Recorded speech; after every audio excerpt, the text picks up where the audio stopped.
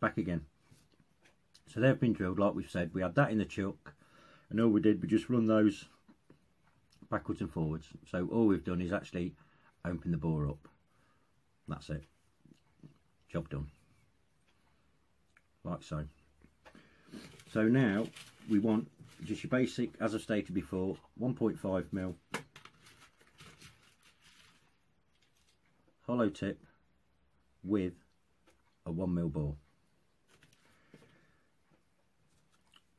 So all that would happen then is we would glue that in place. So you've just got, we'll call it a nipple. Have a little chuckle, you youngsters, but we'll call it a nipple. Right, just at the end. So the hollow bit's at the bottom, and that's at the end as such.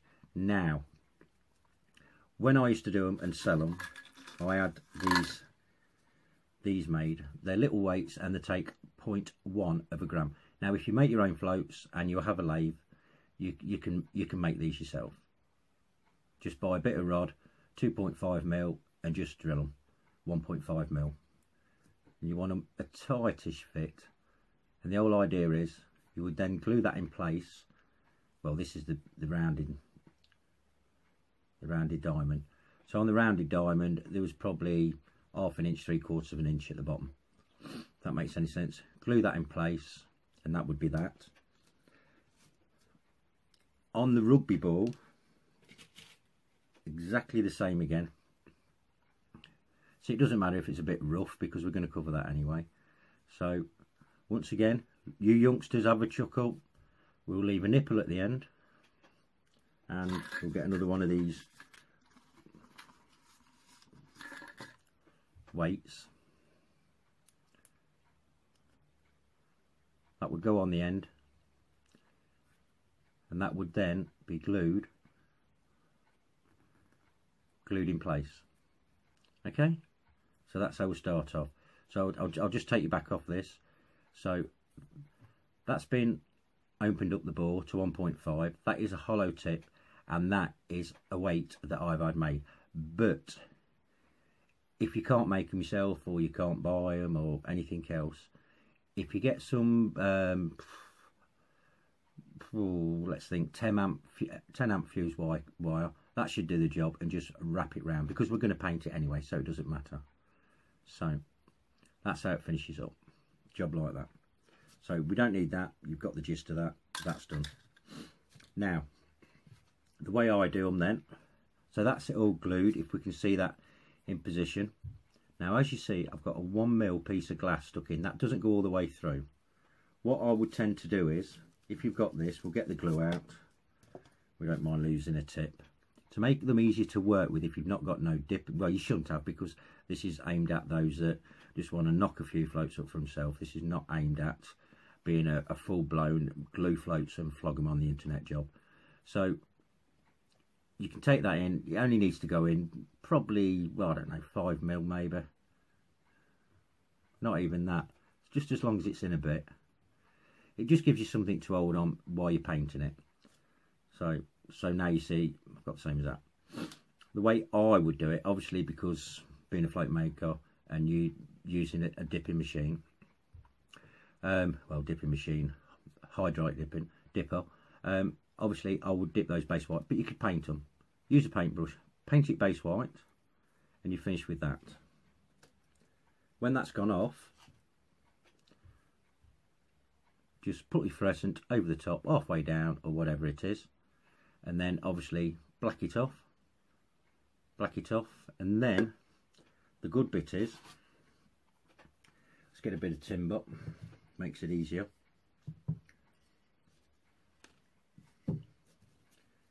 When it's completely finished, so it's like this. In fact, that's got a little bit there. You can take that off. There we go. So you can have it nice and grabby. So first of all, the nipple. They are little chuckle, you youngsters. So just sight it on the edge, so you've got something to rest down on. Just offer the blade, and all you've got to do is just turn it round. Let the blade do the job. You see, already we've got the hole in there, and it's not destroyed the finish on the jigger. Then exactly the same. That was the weight as I've used, but if you've used fuse wire or 10 amp wire or what have you to wrap it round, it's exactly the same. You're looking for about 0.1 of a gram. That'll cock it. Blade again. Obviously, once you've painted it, you've painted it black, so it's finished. Then just, oops, we've lost that one. Yeah. No, I think the dog will eat. Ah, there it is. Before the dog eats it. There you go. So that's the offcut, and you could actually use that then for a spigot, for another dibber or something, whatever. So that's what we've got.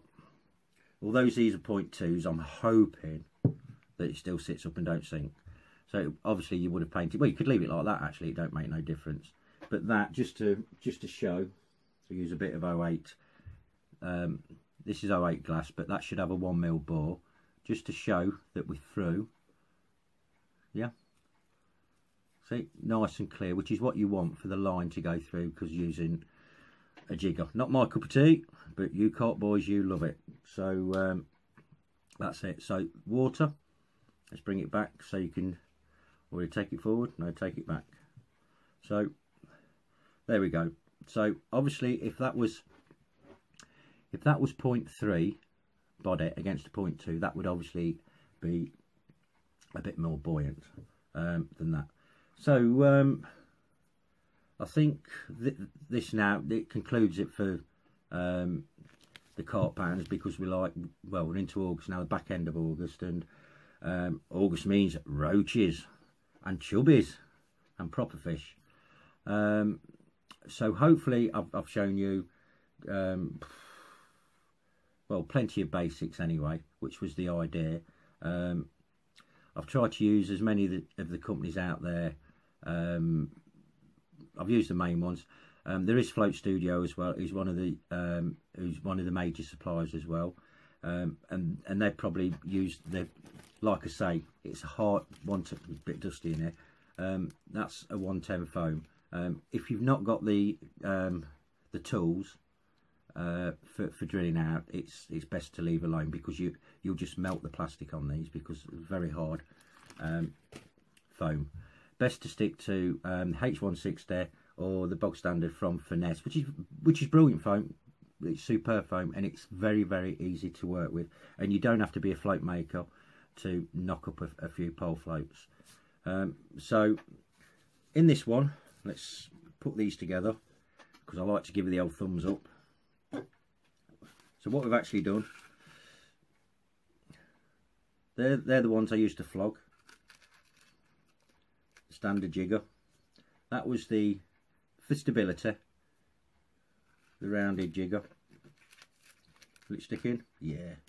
And that was the ones that have shown you, they've got no weight at all. They're all assembled, glued, made, call it what you want, and just a bit of paint, and that's it. So let's put these out. That was, let's have a look, the P float. Nice and simple.